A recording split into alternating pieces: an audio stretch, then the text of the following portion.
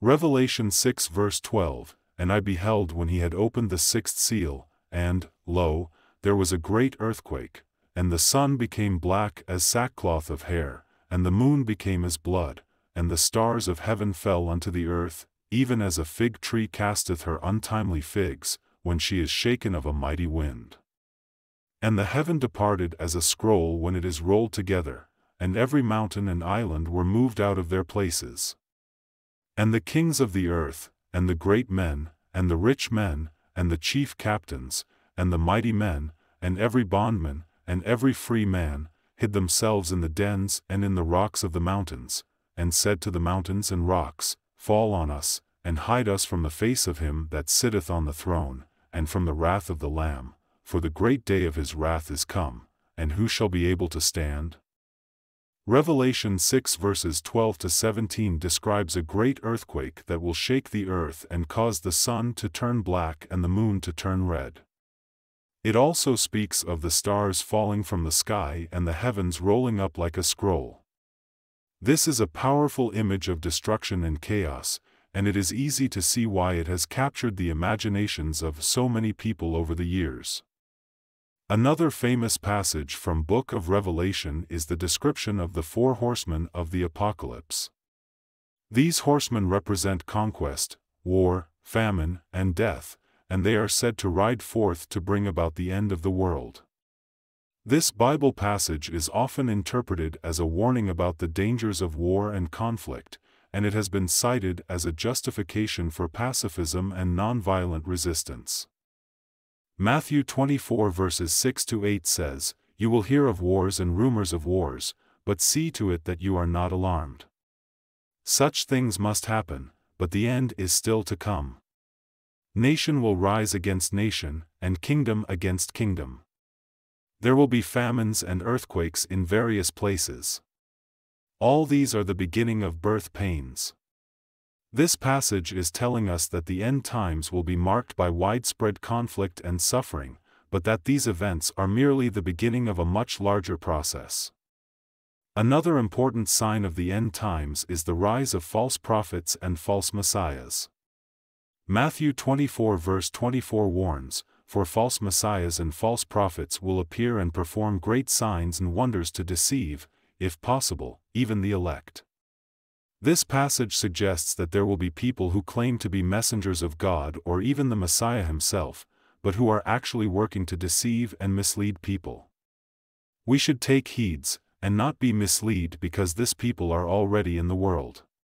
One of the most events described in the Bible is the day of the Lord. This day is often depicted as a time of judgment and punishment, when God will finally settle accounts with humanity and determine who will be saved and who will be damned. Isaiah 13 verses 6 to 13 describes the day of the Lord as a time of darkness and destruction, when the earth will be shaken and the stars will fall from the sky. This Bible passage is telling us that the day of the Lord will be a time of great upheaval and chaos, but that it will ultimately lead to a new order of things. Another famous passage about the day of the Lord is found in 1 Thessalonians 5 verses 2 to 3, which says, For you know very well that the day of the Lord will come like a thief in the night. While people are saying, Peace and safety, destruction will come on them suddenly, as labor pains on a pregnant woman, and they will not escape. This Bible passage tells us that the day of the Lord will come unexpectedly, and that many people will be caught off guard and unprepared for its arrival. So, every born-again Christian should be prepared, so that it will not come unaware to you. Another important concept in the Bible's prophecies about the end times is the Great Tribulation.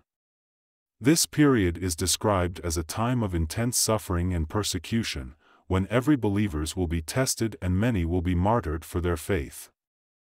Revelation 7 verse 14 tells us about the Great Tribulation as a time when a great multitude that no one could count, from every nation, tribe, people and language, will stand before the throne and before the Lamb.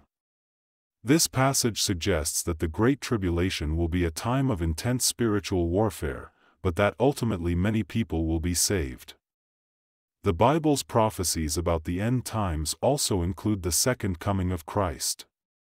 This event is described as the return of Jesus to earth, when he will establish his kingdom and reign as king over all the earth.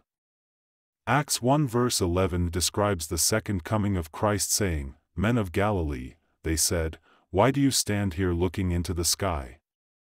This same Jesus, who has been taken from you into heaven, will come back in the same way you have seen him go into heaven."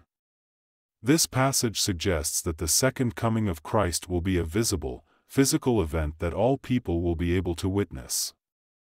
Another famous passage about the second coming of Christ is found in 1 Thessalonians 4 verses 16 to 17, which says, "For the Lord himself will come down from heaven, with a loud command, with the voice of the archangel and with the trumpet call of God, and the dead in Christ will rise first. After that, we who are still alive and are left will be caught up together with them in the clouds to meet the Lord in the air. And so we will be with the Lord forever." This passage suggests that the second coming of Christ will be a time of resurrection and reunion, when believers will be reunited with their loved ones who have died. It is good to tell yourself, "I must be among the numbers, nothing will make me to miss that day." As we live in uncertain times, these prophecies may give us hope and encouragement to persevere through difficult circumstances. They remind us that no matter what happens in this world, God is ultimately in control and will one day bring about a new heaven and a new earth. Please subscribe, like this video, and drop your comments.